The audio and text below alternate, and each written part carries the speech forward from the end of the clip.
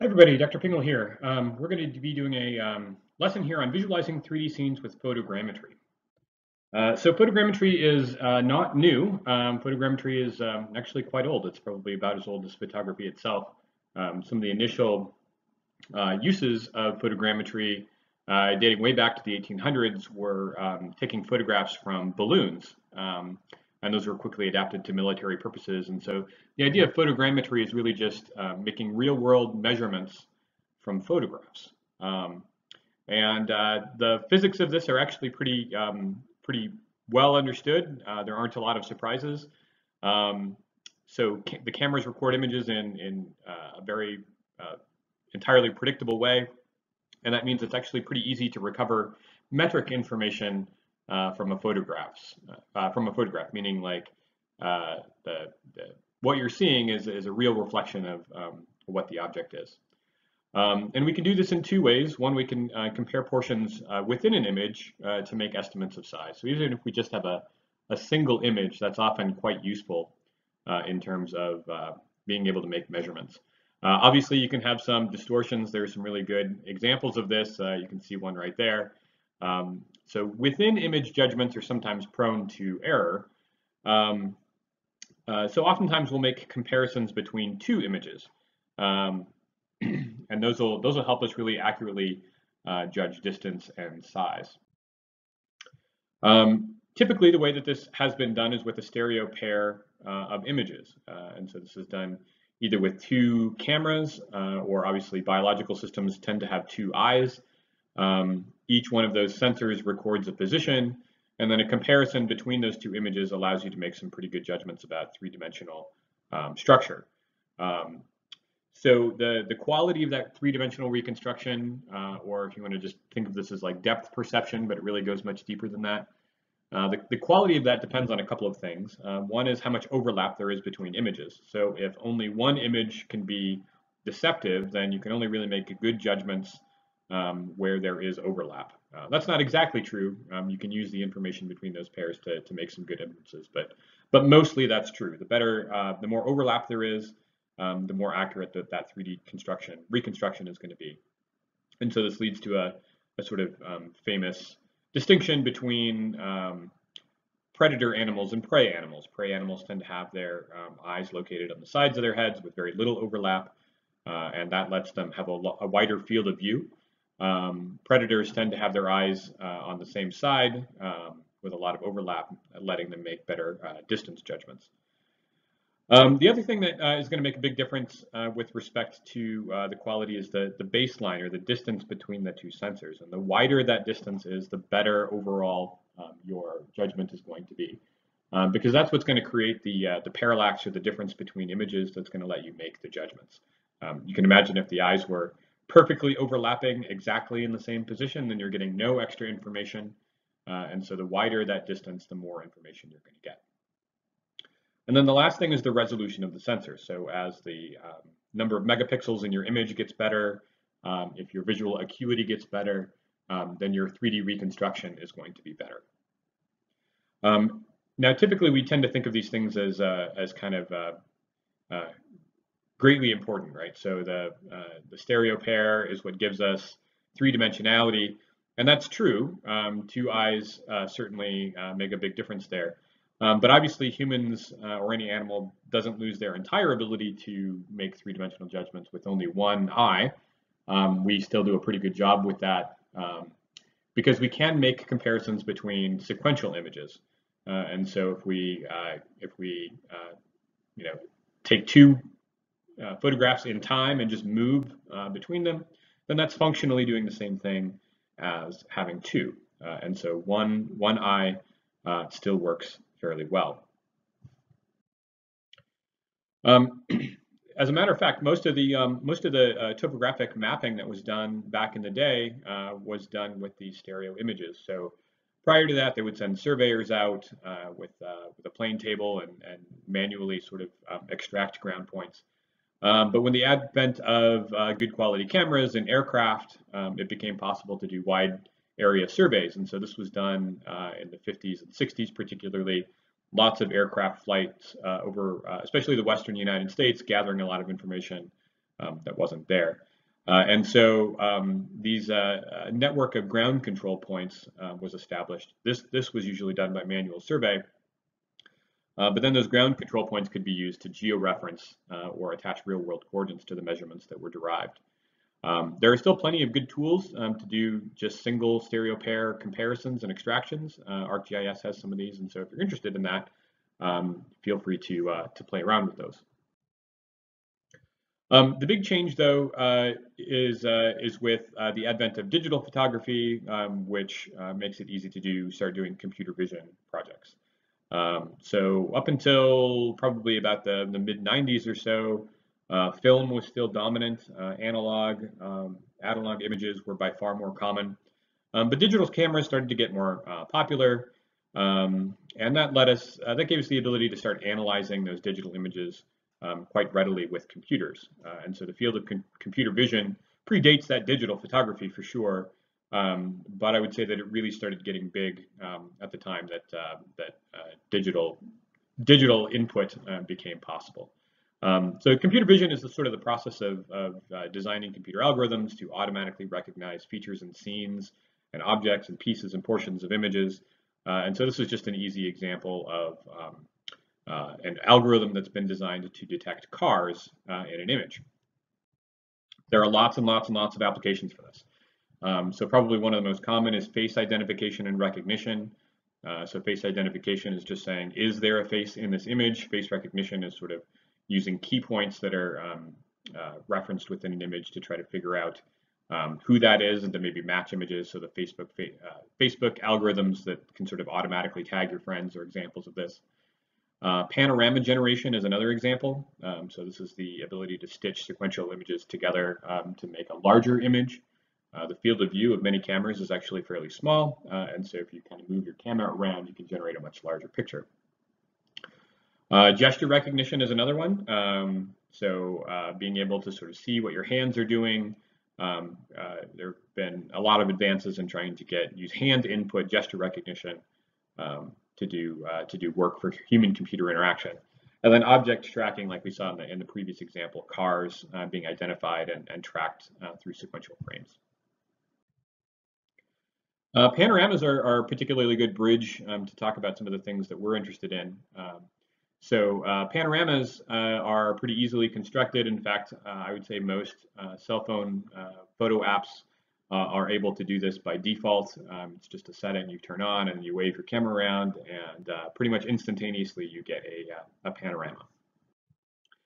Back in the day, I used to have to do this manually.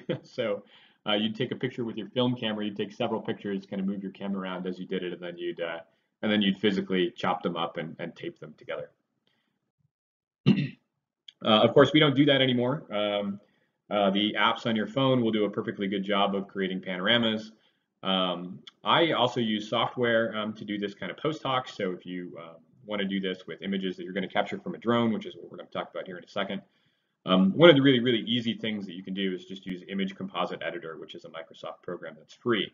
And there are a ton of good options, and you're going to get a chance to explore this program a little bit in your notebook. It's a really fantastically useful little program. If I'm doing any custom work, I'll use something called OpenCV, which is the open source computer vision library. There are ways to hook this into all kinds of other languages. You can get it into C++ or Python or Java. You can use Windows, Linux, Mac, Android. This is really the basis for most open source computer vision applications that get developed. It's extremely powerful and really, really easy to use. So if you're into programming at all and interested in this stuff, I would encourage you to give OpenCV a look. The big capabilities for developing three-dimensional models really kind of started in the mid-2000s.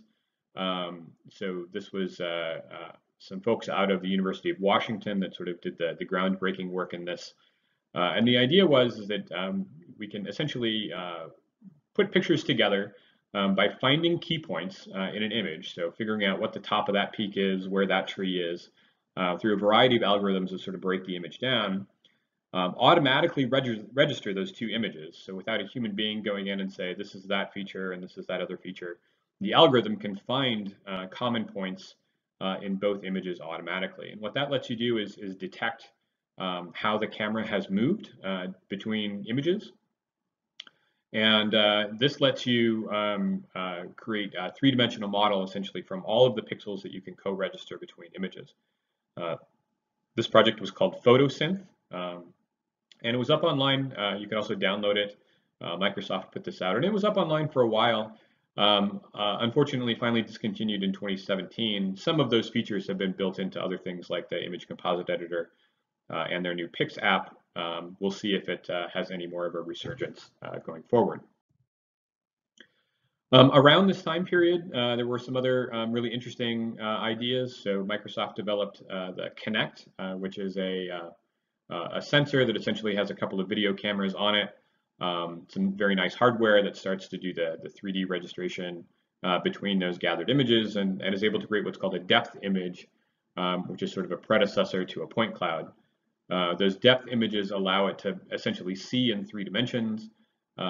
And so originally this was designed for games, and it could do gesture recognition. It could sort of figure out how you were moving around. And then, later, some researchers and scientists started sort of bootstrapping the Kinect into a 3-dimensional scanner. And so there's a number of different software projects that kind of emerged out of this time period. One that I had played around with is called the Scanect, which is still live. It doesn't really rely so much on the Kinect hardware anymore since that's getting pretty old. Instead, what it relies on is this. This is the Intel RealSense, which is essentially a version of the Kinect. You can see that it actually looks quite similar. It's got a couple of onboard cameras. Some of those cameras, by the way, are infrared, which helps with registration. And so the new technology that's kind of built around using photographs and hardware to automatically create a point cloud is based on technology like this. There are plenty of other applications of these sort of vision-based systems to do things. The field of human-computer interaction, HCI, is basically designing and looking at different inputs and outputs for the computer to better enable human beings to interface with their data and their work. The one on the left is what's called a leap motion controller. So this is a couple of cameras that kind of a near field arrangement that you put in front of your computer. Some of these have actually been built into laptops, but you can sort of wave your hands in front or on top of that sensor. The sensor is creating a reconstruction, and so what you see there is a reconstruction of that person's hands on the computer screen based on the imagery that it's capturing from that sensor. Another big one right now is the Oculus Rift. So the Oculus Rift comes with a couple of sensors that are essentially cameras on sticks. You put these sensors in a room, and again, through comparison between those two images, you're able to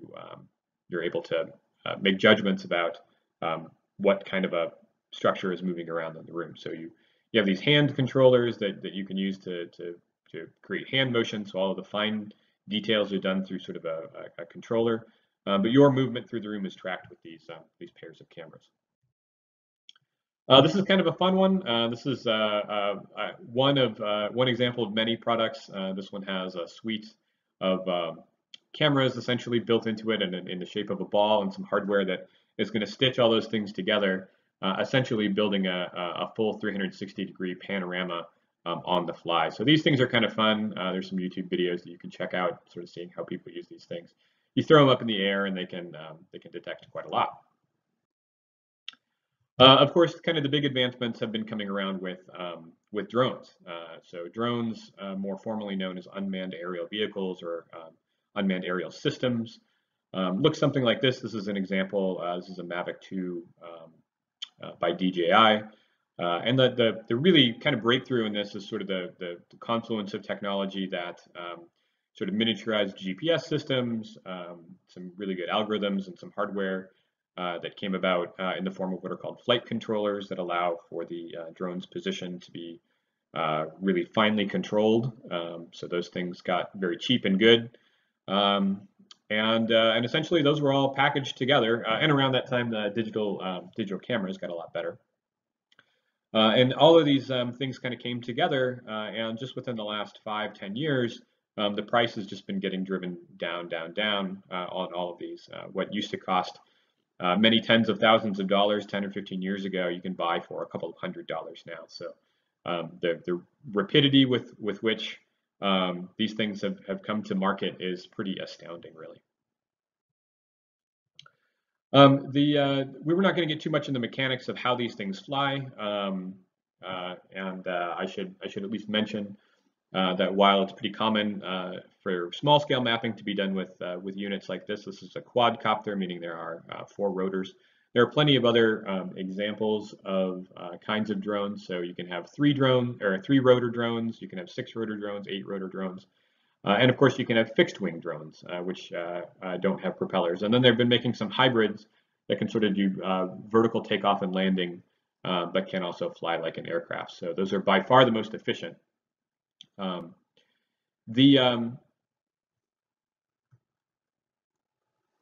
The camera is hugely important, and so this particular unit, the DJI Mavic, has a 20 megapixel camera mounted on what's called a gimbal. So the gimbal is what allows the camera to be pointed in flight, but more importantly, it allows the computer to automatically correct for how the aircraft is moving. So if the drone banks or yaws or rolls, the camera is basically set to make the gimbal automatically makes corrections, and so the camera is kind of held at a fixed position. So that's basically like a steady cam, like they've been using in Hollywood for a long time. But this gimbal really makes the quality of the photographs better at the output. It essentially decouples the camera from the flight of the drone. The DJI has a built-in camera. Many of the drones on the market will use something called open source. Sorry, not open source. We'll use off-the-shelf cameras. So GoPro camera is really popular for this. They tend to be compact, pretty rugged, often waterproof. They also have relatively high resolutions and especially good frame rates.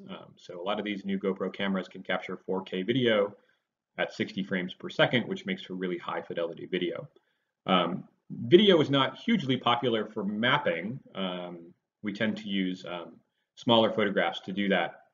A lot of the data from video tends to be redundant, and so, but it is very nice for other reasons. Probably the biggest consumer drone right now is the DJI suite of drones.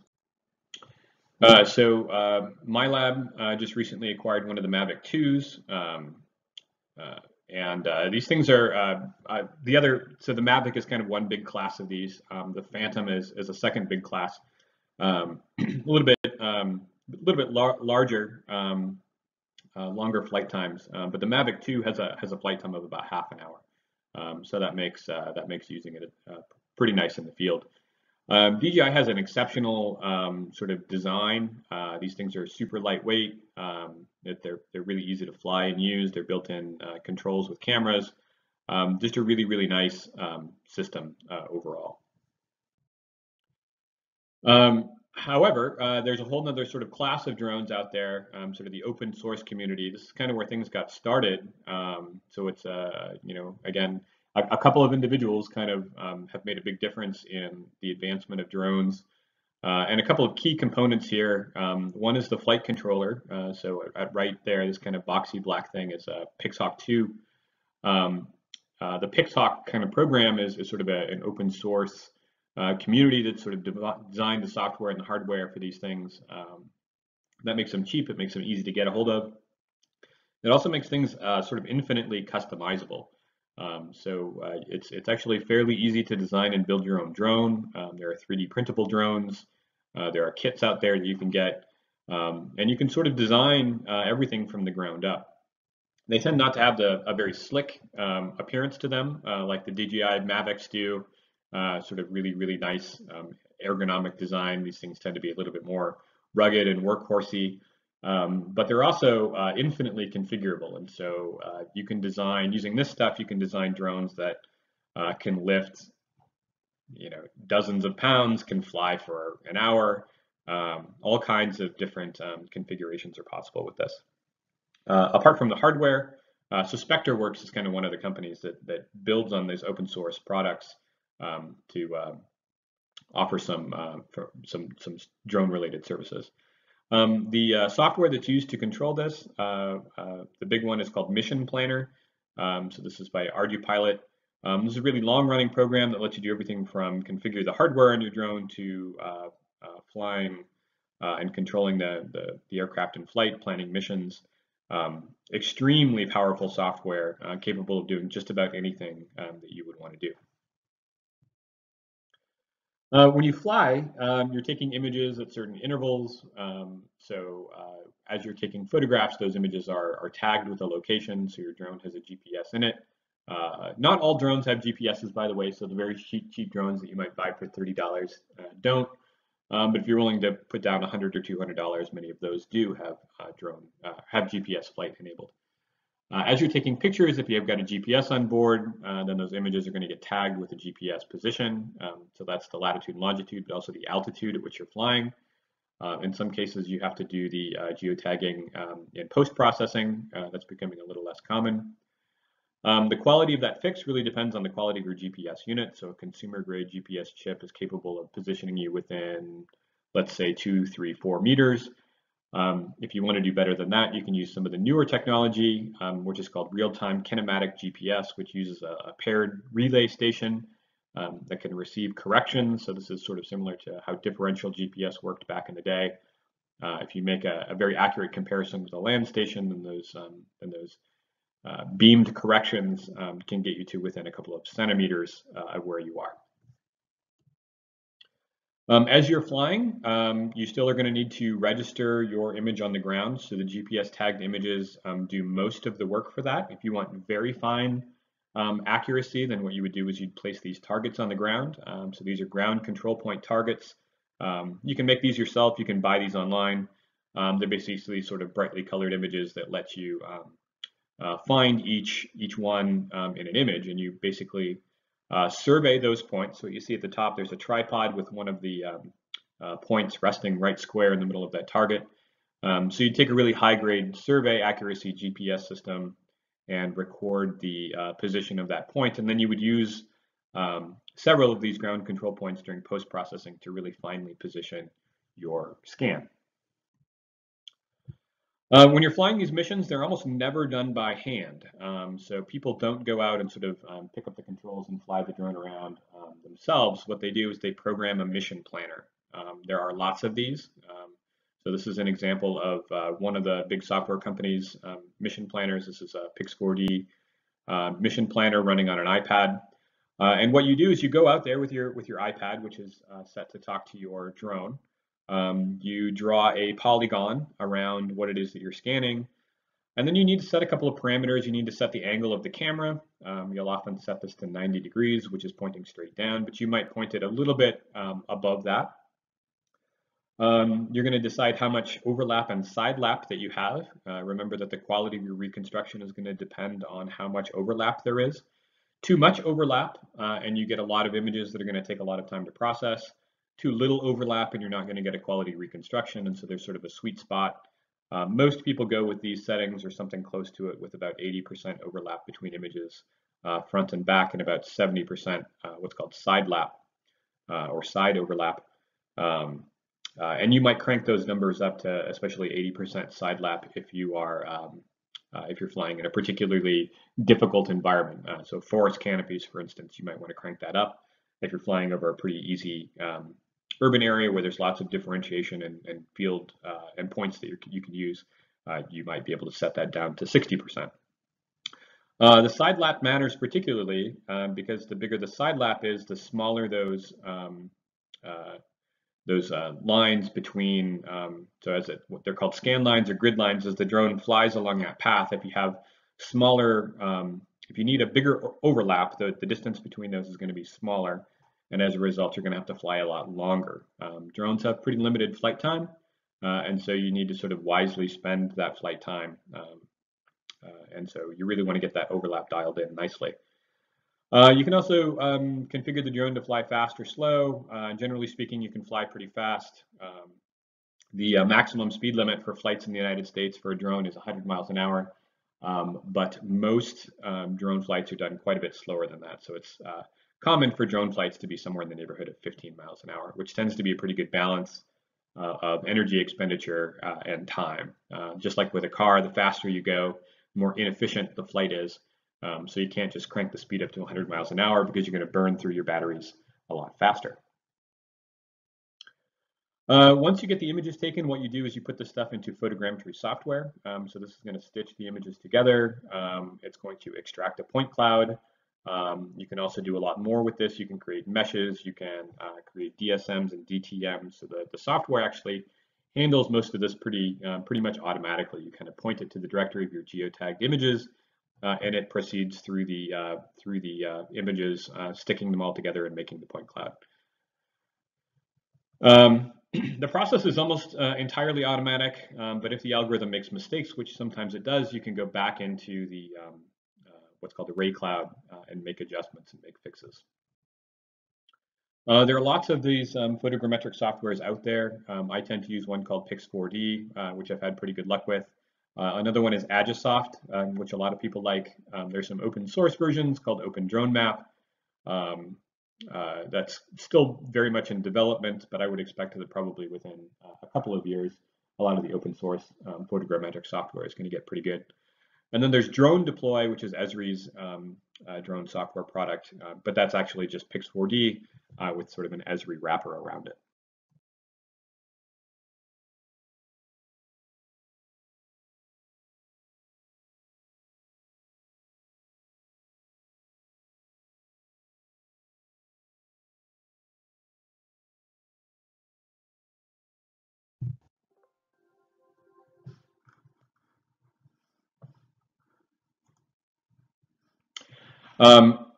The differences between LiDAR-derived point clouds and the photogrammetric-derived point clouds, which are also known as structure from motion. The reason for this is, or SFM is the abbreviation, is because you are not using stereo images, you're using sequential images. So this is called structure from motion. The advantages to that are that it's relatively fast. It's really easy to pair with UAVs. You don't need any special equipment, you just need a camera. You're pulling in RGB or color information directly as you're flying, so there's no need to post-process that like you've been having to do with LiDAR. It works best outdoors. There's no reason why you can't do interior scans with structure from motion using cameras. They just tend to not work as well. Terrestrial LiDAR is relatively inexpensive, but the stitching together process has been a little bit error prone. So you need a SLAM algorithm to do that properly. Those SLAM algorithms are often difficult to use. They're kind of designed around the robotics community. But at least terrestrial LiDAR works indoor and outdoor. You can mount these sort of mobile small units on a drone, and that works pretty well. The range tends to be a little bit more limited. The airborne LiDAR, which you're a little bit more accustomed to, this stuff is very expensive to fly if you're doing it on a contract basis. But if you just use stuff that's already been flown by your county or through another program, then it's obviously free. So airborne LiDAR can either be very expensive or very inexpensive. Airborne LiDAR tends to be extremely precise. So one of the things that is a disadvantage to photogrammetric point clouds is that they tend to be a little bit noisy. Dots end up in places where you wouldn't really want them, and so you really can't just treat it as a fully fleshed point cloud model. You have to be very aware that what you're getting are a lot of artifacts in the image, bad points, whereas that's a little less common with LiDAR. Airborne LiDAR also penetrates through the canopy. Photogrammetry doesn't do that. It's going to stop when it hits a leaf. And so you can get shadows and occlusions that LiDAR could help you get around.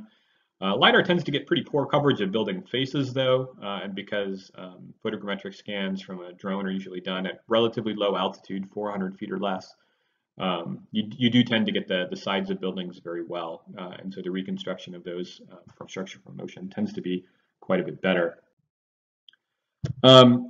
You can fly. There are a lot of ways that you can kind of get into this. Drones are relatively inexpensive. Even the kind of low-end drones that are capable of doing very good scanning are only a couple of $100s. You can learn to fly with sort of a $30 drone. You may have a hard time sort of getting the imagery that you want. and flying the missions, because a lot of these don't have, the very cheap drones don't have fully autonomous control. You have to fly them manually, which is harder than you would expect. Anything between about half a pound and 55 pounds is regulated by the FAA, so those have to be registered. There are additional restrictions that apply to those. The registration is only $5. That's just sort of to offset the administrative cost of running the website. You can go out and fly anything under 55 pounds as a hobbyist. You do need to be aware that there are certain restrictions. So you have to fly during daylight. You can't fly higher than 400 feet. You have to keep the drone in your view at all times. You need to be fly away from airports. You can't fly in national parks, and many local restrictions exist as well. So Virginia Tech, for instance, has restrictions that require you to have what's called a Part 107 remote pilot certificate before you can fly on campus. So hobbyists can't just fly on most of campus here at Virginia Tech. If you want to kind of be a professional, if you want to accept jobs and sort of fly for a real estate agent or whatever, you need a professional certification. That certification is called the Part 107 Remote Pilot certification. It's a $150 exam. It's relatively complicated. You have to know a fair bit about piloting in general, how to read aerial maps designed for pilots. You have to know a lot about airspace. So it is challenging and worth sort of studying. There are a number of sort of online classes you can take and YouTube videos. And if you're interested in that, definitely let me know. I have my Part 107 remote pilot certificate and have had it for a couple of years. And it's a useful thing, and I think it makes you a safer pilot in general. So with that, I'll post a link to a photogrammetric point cloud that you can download and look at in Cloud Compare. Make some comparisons between that and LiDAR, and I think you'll find there are some real advantages to using photogrammetry to generate point clouds. Some drawbacks too, but in general, I think that the advantages of these things outweigh the drawbacks. Thanks very much for listening, and we'll see you next time.